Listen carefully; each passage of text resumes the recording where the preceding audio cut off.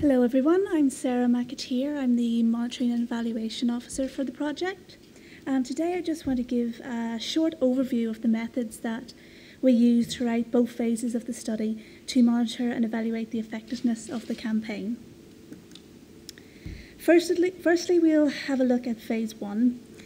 In the initial stages of the study, it was decided that 3 methods would be used to collect the relevant data needed. First of all, there was pre- and post-campaign participation monitoring, collection of tonnage or gate weight data, and pre- and post-attitudinal surveys, which were focused on the transients and apartment campaigns. The monitoring of the campaigns consisted of the identification of campaign areas, recording 2 consecutive rounds of participation monitoring for each stream, which enabled us to establish a set-out rate for each street and for the overall campaign. Tonnage data was used to measure the level of recycling through gate weight data, and the use of attitudinal surveys in the transients and apartments were conducted to establish the level of understanding, attitudes and any potential barriers towards recycling in the campaign areas. All 3 of these methods were conducted throughout phase 1 before and after each campaign. At the end of phase 1 and in preparation for phase 2, we evaluated the lessons learned from these methods, which led to the formation and inclusion of a number of further methods that would be used to gain a stronger insight into the effects of the campaign. These consisted of carrying out participation and now contamination monitoring on all phase 2 campaigns. We also obtained attitudinal surveys for each of the campaigns and collected data not only in pre-campaign, post-campaign, but now at behavioural change stage of the campaigns.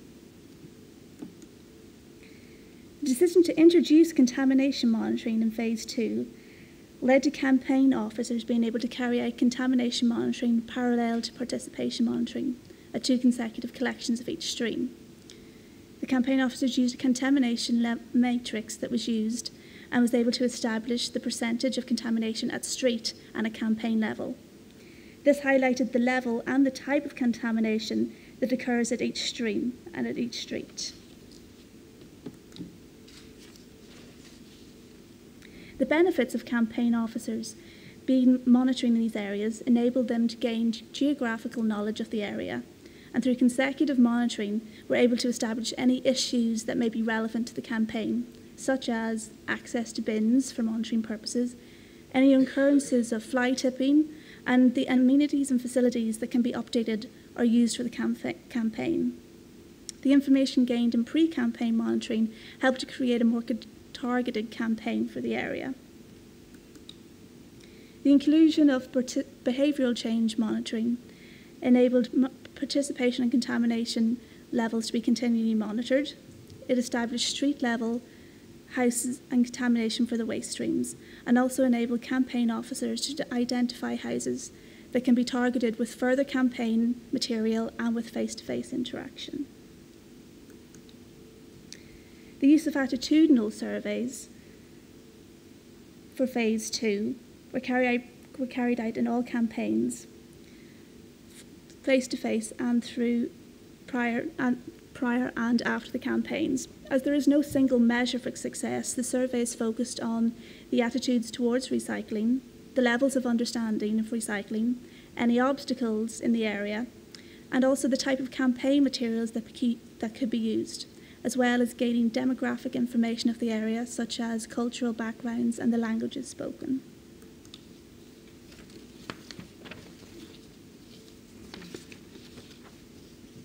To evaluate the effectiveness of the study, targets were set for both participation and tonnage data. Based on established targets set, participation targets were generated to show change between pre- and post-campaign monitoring, such as the table here. The creation of tonnage targets were based on 2 factors added together: an increase in tonnage equivalent to the percentage increase of new participants, and the increase in tonnage from existing participants equivalent to 10% of the average recycler's uncaptured material, which is shown in this table here. And now on to some of the key learning points that we gained from this monitoring. We find that it was beneficial to establish a monitoring schedule or framework prior to the campaign to account for any bad weather, absences such as the like, or any contingencies that need to be made. Carrying out such monitoring can be expensive, and other issues such as certain streams being subject to change, such as the organic participation, that can be changed due to the seasons.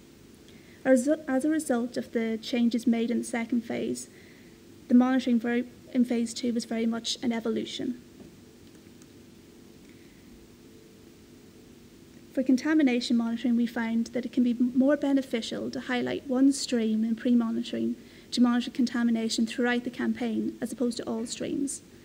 Contamination can be difficult to measure as wrong items can be deliberately hidden in bins and can be unseen to the monitor. Contamination monitoring itself is a partial measure and cannot be linked to other data such as weigh data. However, this monitoring enabled officers to gain an insight into the campaign area's geography and identify any barriers to participation and recycling. In carrying out surveys, the measures of attitudes must be noted that in small areas, residents' demographics can change dramatically from street to street. It can be beneficial to return to the same streets or houses for follow-up surveys. However, this can be hard to achieve. However, surveys enable campaign officers to engage with residents pre-campaign and create a more tailored campaign materials for the area. And in including behavioural change monitoring, this enabled campaign officers to detect those who were noted as consistently contaminating and were able to engage further with campaign materials. Thank you very much for listening to my part of the seminar. We will now take a short break in which we will receive some afternoon tea.